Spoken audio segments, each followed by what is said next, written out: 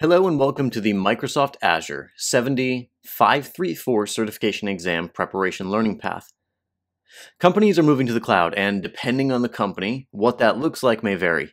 It could be that they use cloud resources to help out with additional capacity as needed, or maybe they're testing the waters through a disaster recovery plan. Maybe it's a hybrid deployment where new development is deployed into the cloud and existing on-prem services feed data to those new cloud services. Or maybe it's a lift and shift, where companies move their systems into the cloud and instead of re-engineering them to be first-class cloud applications, they simply mirror the existing on-prem infrastructure, and that allows them to start running in the cloud very quickly. The ideal option would be to re-engineer as needed to truly leverage the value of cloud services.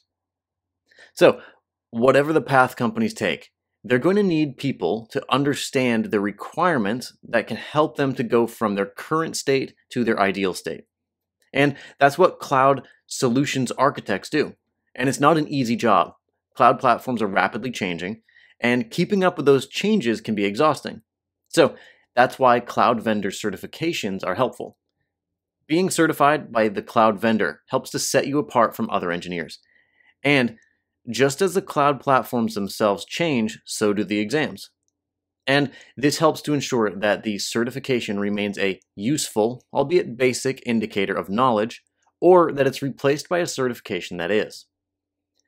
Azure has been rapidly evolving over the past year or so.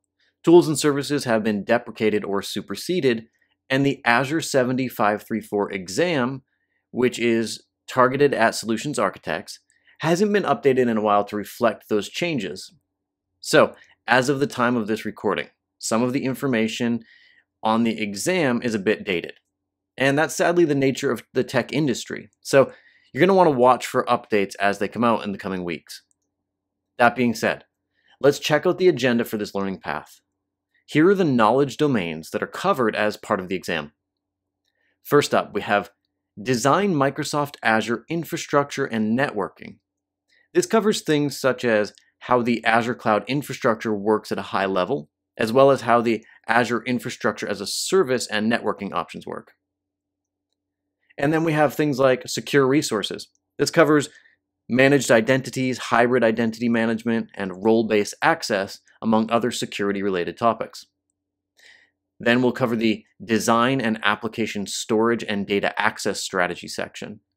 This will cover the different storage options available inside of Azure, as well as how to access our on-prem data from Azure services. After that, we'll go through the Design and Advanced Applications section, and this is where we'll talk about high-performance computing, long-running applications, as well as a general discussion of high availability and scalability and what those mean. Then we'll talk about designing Azure web apps. Web apps are part of the app service, and it allows for a very simple way to host and scale web applications. And the final topic will be designing a management, monitoring, and business continuity strategy. This covers things such as disaster recovery and monitoring solutions. The information in this learning path is based on the exam's knowledge domains. However, it's presented from the perspectives of a handful of engineers who created it. And that means this information may not sync with the way you learn. So if you need to supplement it with blogs, books, or anything else, then that's what you should do.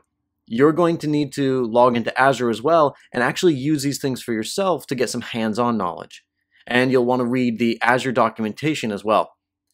It's going to be up to date with the latest changes by Microsoft, so that's going to help you stay current with the changes in the platform. If you're new to learning paths, you'll find that between the courses there are going to be quizzes, and they're intended to serve as a learning tool that supplements the course.